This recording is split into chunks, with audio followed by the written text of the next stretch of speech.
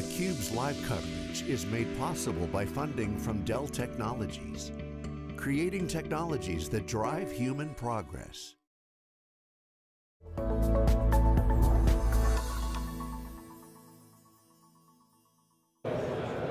Hey, welcome back to the Fira in Barcelona. My name is Dave Vellante. I'm here with David Nicholson. Day 4 of MWC 23. Show's winding down a little bit, but it's still pretty packed here. A lot of innovation, planes, trains, automobiles, and we're talking 5G all week, private networks, connected breweries. It's super exciting. Really happy to have Warren Jackson here. He's the Edge Product Gateway Product Technologist at Dell Technologies, and Scott Wallers, the CTO of the 5G Open Innovation Lab. Folks, welcome to theCUBE.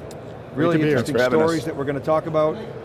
Let's start, Scott, with you. What is the Open Innovation Lab? So it was hatched 3 years ago. Ideated about a bunch of guys from Microsoft who ran Startup Ventures program, started the developers program over at Microsoft, if those of you are familiar with MSDN.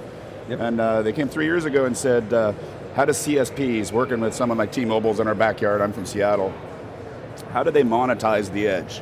You need a developer ecosystem of applications and use cases. That's always been the thing, right? The carriers are building the networks, but where's the ecosystem of startups? So we built a startup ecosystem that is sponsored by partners. Dell being one sponsor, Intel, Microsoft, VMware, Spirent, you name it. The enterprise, folks who are also in the connectivity business, and with that, we're not like a Y Combinator or a Techstars where it's investment first and it's all about funding. It's all about getting introductions from a startup who might have a VR or AR type of application or an observability for 5G slicing, and bring that in front of the Microsofts of the world, or the Intels and the Dells of the world, that they might not have the capabilities to do it because they're still a small little startup with an MVP. So we really incubate, we're the connectors, and build a network. We've had 101 startups over the last 3 years. They've raised over $1 billion, and it's really valuable to our partners like T-Mobile and Dell, et cetera, where we're bringing in folks like Expedo and GenXcom and FireCell, startup private companies that are around here. They were cohorts from our program in the past. That's awesome, because I've seen Dell get into this business, and I'm like, wow, they've done a really good job of finding these guys. I wonder what the pipeline is, and you've been part of that pipeline. We're trying to create the pipeline for the entire industry, whether it's 5G on the edge for the CSPs, or it's for private enterprise networks. Warren, what's this cool little thing you got here? Yeah, so this is very unique in the Dell portfolio. So when people think of Dell, they think of servers, laptops, etc. But what this does is it's designed to be deployed at the edge in harsh environments, and it allows customers to do analytics, data collection at the edge. And what's unique about it is it's got an extended temperature range, there's no fan in this, and there's lots of ports on it for data ingestion.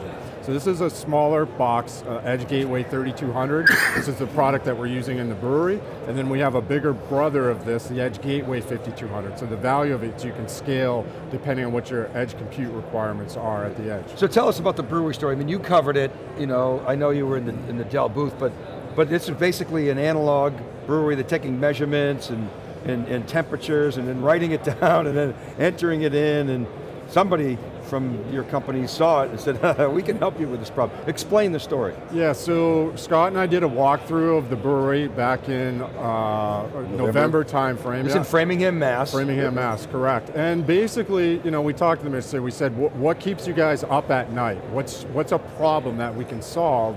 Very simple, a kind of a lower budget, didn't have a lot of money to spend on it, but what problem can we solve that will realize great benefit for you? So we looked at their fermentation process, which was completely analog. Somebody was walking around with a clipboard looking at analog gauges, and what we did is we digitized that process. So what this did for them, rather than being completely reactive, and by the time they realized there was something going wrong with the fermentation process, it's too late, the batch is scrapped, this allowed them to be proactive, so anytime, anywhere, on the tablet or a phone, they can see if that fermentation process is going out of range and do something about it before the batch gets scrapped. Okay, amazing. And Scott, you got a picture of this workflow here, or? Yeah, actually, this is the final product. So, explain that. As Warren mentioned, the data is actually residing in the industrial side of the network. So we wanted to keep the IT-OT separation, which is critical on the factory floor. And so all the data is brought in from the sensors via digital connection once it's converted and into the edge gateway.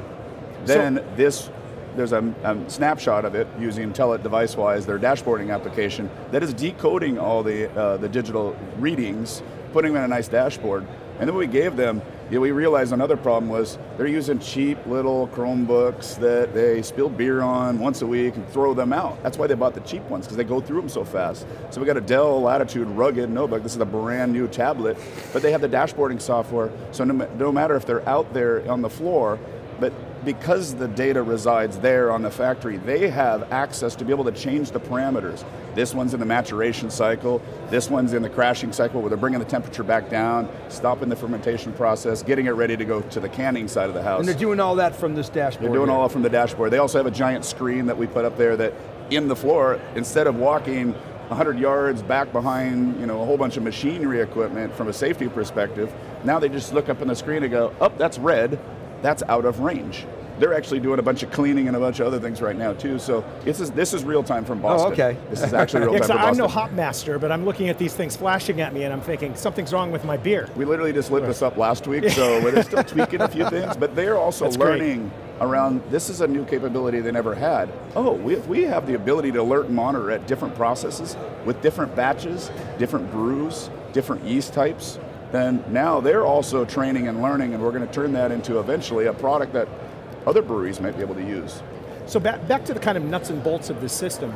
The device that you have here has essentially Wi-Fi antennas on the back. Hold that up again if you would, please. Yeah, now I've seen this, just so people are clear, there are also paddle 5G antennas that go on the other side. Correct. And so that's sort of the connection from the 5G network that then gets transmogrified, technical term guys, into Wi-Fi, so the devices that are physically connected to the brew vats, don't know what they're called. Fermentation tanks. Fermentation tanks, thank you. Those are Wi-Fi, that's a Wi-Fi signal that's going into this, is that correct? No. No, it's not. It's a hardwire, so... Okay. Yeah. Okay. But you're right, this particular it could be gateway... Wi-Fi, if it's hardwired. It could be, yes. It could be, okay. Could be any technology. Okay. Really. This particular gateway is not outfitted with 5G, but something that was very important in this application was to isolate the IT network, which is on Wi-Fi and physically connected, from the OT network, which is the 5G connection. Okay. So we're sending the data directly from the gateway up to the cloud. The two partners that we worked with on this project were IFM, big sensor manufacturer that actually did the wired sensors into an industrial network called IO-Link. So they're physically wired into the gateway, and then in the gateway we have a solution from our partner Telit that has DeviceWise software that actually takes the data in, runs the analytics on it, the logic, and then visualizes that data locally on those panels and also up to their cloud, which is what we're looking at. So they can look at it locally there in the plant, and then up in the cloud on a phone or a tablet, whatever, when they're at home. We're talking about a small business here. I mean, I don't know how many employees they have, but it's not thousands. And I love that you're talking about an IT network and an OT network, right? And so they wanted to, and it's very common when we talk about industrial Internet of Things use cases, but we're talking about a tiny business here. Correct. They wanted to separate those networks because of cost, because of contention. Explain why. Yeah, just because, I mean, they're running their ERP system, their payroll, all of their kind of the way they run their business on their IT network. And you don't want to have the same kind of traffic out on the factory floor on that network, right? So it's pretty important. And the other thing is one of the things that we didn't want to do in this project is interrupt their production process at all. So we installed this entire system in 2 days. They didn't have to shut down, they didn't have to stop, we didn't have to interrupt their process at all. It was kind of like we were invisible there, and we spun the thing up within 2 days. Very simple, easy, but tremendous value for their business. Talk about new markets here. I mean, it's like any company that's analog that needs to go digital. I mean, it's like 99% of the companies on the planet, right? I mean, what are you guys seeing out there in terms of the types of examples beyond breweries? Yeah, I could talk to that. So I spent a lot of time over the last couple of years running my own little IoT company, and a lot of it being in agriculture, So like in Washington State, 70% of the world's hops is actually grown in Washington State. That's my hometown. But in the ag producing regions, there's lack of connectivity. So there's interest in private networks because the carriers aren't necessarily deploying it. But in those, because we have the vast amount of hops, there's a lot of IPAs, a lot of hoppy IPAs that come out of Seattle. And with that, there's a ton of craft breweries that are about the same size. Some are a little larger. Anheuser-Busch and InBev and Heineken, they've got great IoT platforms. They've done, it's their mass scale, they have to digitize. But the smaller shops, they don't, and when we talk about IT-OT separation, they're not aware of that. They think it's just, I get, local broadband and I get Wi-Fi and one, hotspot inside my facility and it works. So a little bit it was the education. I've got years in IT-OT security in my background, so that education, and we come forward with a solution that actually does that for them, and now they're aware of it. So now when they're asking questions of other vendors that are trying to sell them some type of solution, they are inherently aware of what should be done, so they're not vulnerable to ransomware attacks, et cetera. So it's known as the Purdue model. But well, what should they do? We came in and keep it completely separated and educated them, because in the end too, we'll build a design guide and a starter kit out of this that other brewers can use. Because I've toured dozens of brewers in Washington, the exact same scenario. Analog gauges, analog process, very manual. And in the end, when you ask the brewer, what do they want out of this? It keeps them up at night, because if the temperature goes out of range because the chiller fails, that's $30,000 lost in beer. That's a lot to a small business. However, it's also, once they start digitizing the data, and to Warren's point, it's read-only. We're not changing any of the process. We augmented on top of their existing systems. We didn't change their process. But now they have the ability to look at the data and see batch-to-batch consistency. Quality doesn't always mean best. It means consistency from batch to batch. Every beer from Exhibit A, from yesterday to 2 months from now, of the same style of beer, should be the same taste, flavor, boldness, etc. Well, this is giving them the insights on it. It's like St. Louis Buds when we were kids. We would buy the St. Louis Buds because they tasted better than the Merrimack Buds. And then Budweiser made them all the same. Must be an East Coast thing. It's an old guy thing, Dave. Big and lucky lager. I was in high school, I was in high school. We like the hops. We weren't 21, so. Do me a favor, clarify OT versus IT. It's something we talk about all the time, but not everyone is familiar with that separation. Define OT for me. It's really the factory floor, right? You got IT systems that are ERP systems, billing, you're getting your email, stuff like that, right? Where the ransomware usually gets infected in. The OT side is the industrial control network. What's the O stand for? Operational. Operation? Yeah, the operation side. But because some people will think object, because we think Internet of Things. The industrial operations. Think of it that way. But in a sense, those are things that are connected. Yeah. So there's sort of. And you think of that as they are the safety systems as well, right? So a machine that if someone doesn't push the stop button, you think if there's a lot of traffic on that network, it isn't guaranteed that stop button actually stops that blade from coming down, someone's going to lose their arm. So it's very tied to safety, reliability, low latency. It is crafted and designed that it never touches the internet inherently without having to go through a security gateway, which is what we did. You mentioned the large companies, InBev, et cetera. You're saying they're already there. Are they not part of your target market, or are there ways that you can help them? Is this really more of a small to mid-size company? For this particular solution, I think so, yeah, because the cost to entry is low. Right. I mean, you talk about InBev, they have millions of dollars of budgets to spend on OT, right? So they're completely automated from top to bottom, but these little craft brewers, which they're everywhere in the US, right?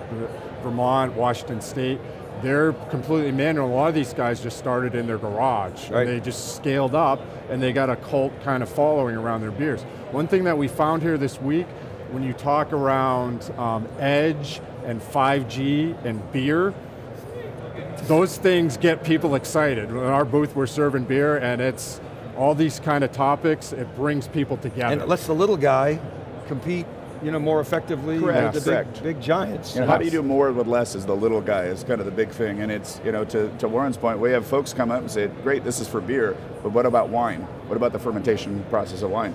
Same materials in the end, right? A vessel of some sort, maybe it's stainless steel, the clamps are the same, the scents are the same, the parameters like temperature are key in any type of fermentation. We had someone talking about olive oil, and using that. It's the same sanitary beverage style equipment. We grabbed sensors that were off the shelf. And then we integrated them in and used a set of platforms that we could, how do we rapidly enable these guys at the lowest possible cost with stuff that's at the shelf? And there's 4 different companies in the solution.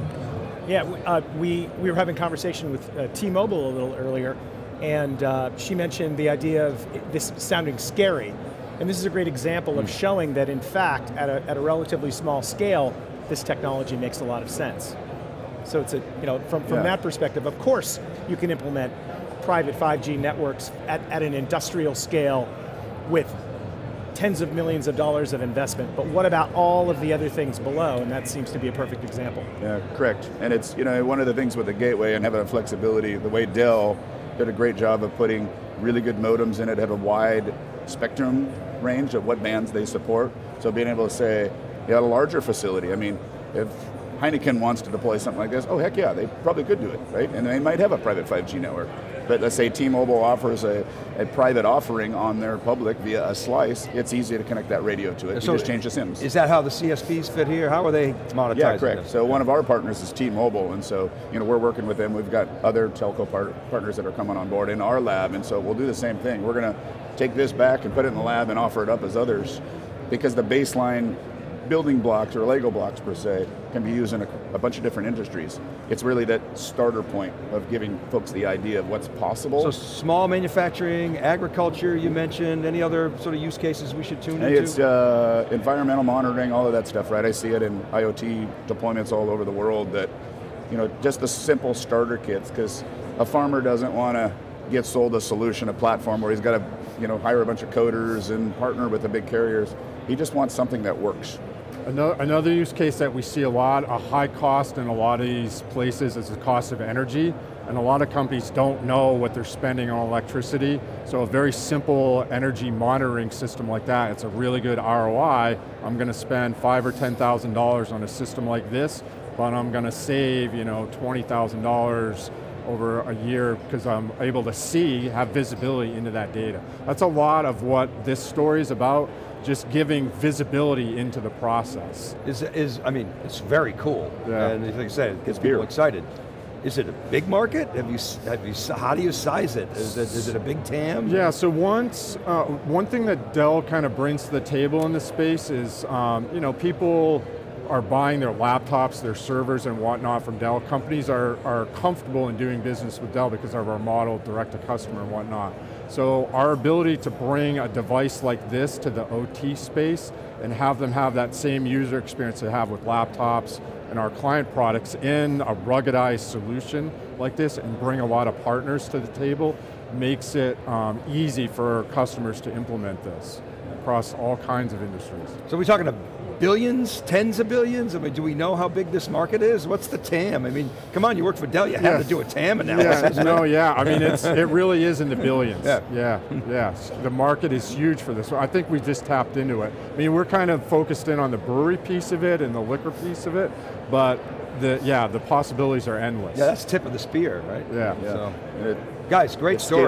Scalable. I think the biggest thing, just my final feedback is, working and partnering with Dell is, we got something as small as this edge gateway that I can run a packet core on and run a 5G standalone node, and then have one of the small little 5G radios out there, and I've got these deployed in a farm.